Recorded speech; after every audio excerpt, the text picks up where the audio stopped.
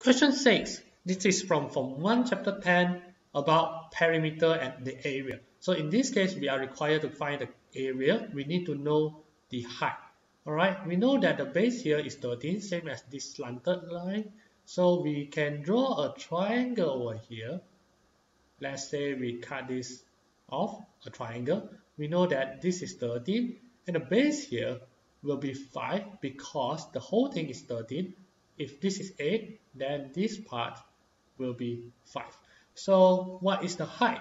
To find the height, we use the hypotenuse minus the 5 square. By square root this answer, you will get 12. We know that the height is 12. So to find trapezium, the formula is the base 1 plus base 2 times the height and divide by 2. So base 1 will be the below base, which is 13, plus the base on the top 8 times the height, which is 12. So in this case, if we 13 plus 8 will get 21 times 12 and divide 2, you will get 126 cm squared. So the answer is A. Next, question 7. Which of the following shows a number sequence? As we can see, for question 7 over here, we need to determine all the number sequence one by one. 1 to 4 is plus 3, but then go to 6 is plus 2, and then go to 11 is plus 5. Do you see a number sequence? No. For B, 1 to 10 to 100 to 1000. So all this is by times that. So we can see a sequence, but then we can't make any conclusion yet.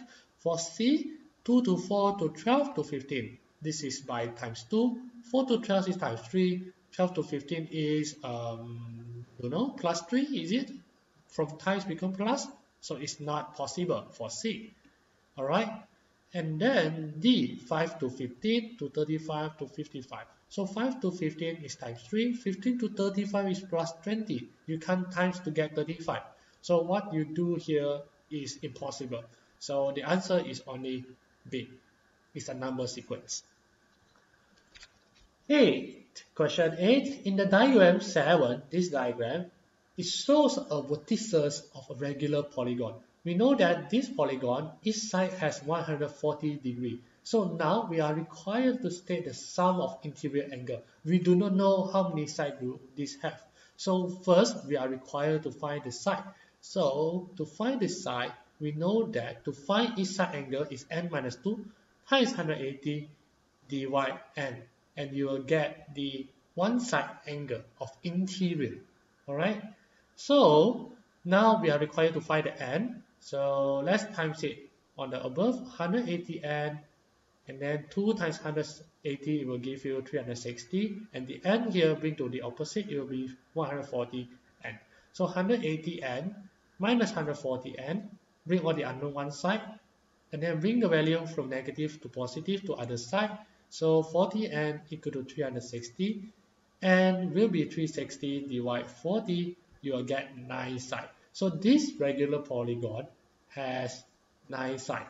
So you are required to state the sum of interior, you use 9 times each interior, which is 140, you will get 1260 degrees. So the answer is B. Alright? For question 9, you are required to find the volume of this rectangular cardboard. This rectangular cardboard is used to form an open cylinder. So this cardboard is then rolled to form a cylinder.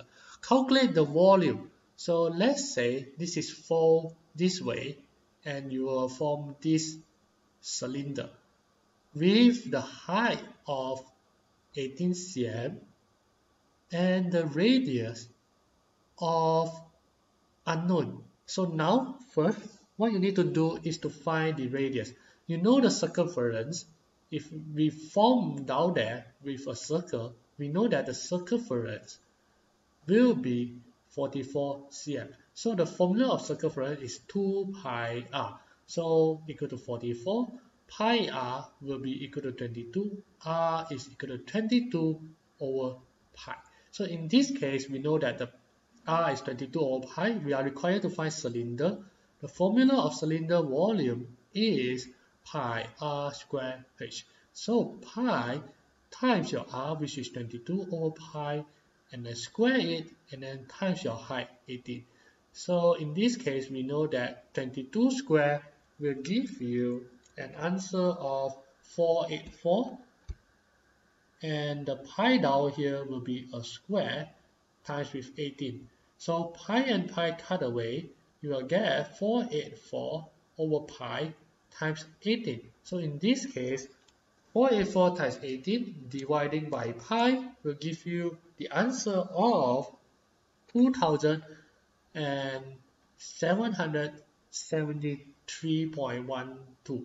So in this case, the closer value is D. So the answer is 2772. 10. Given the gradient and the y-intercept is -3, so gradient is -3, y-intercept is mean C, which is 6. Find the coordinate of the point of intersection of the straight line. This is a straight line, so let's make it into a straight line with this equation, y equal to mx plus c, and we know that m is -3x and the c is 6.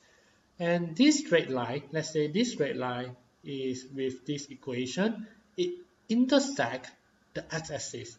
So if intersect the x-axis, it means x-intercept. So x-intercept means y equal to 0. So let's put y equal to 0.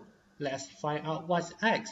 So negative bring to here, it will become positive 3, x plus equal to 6.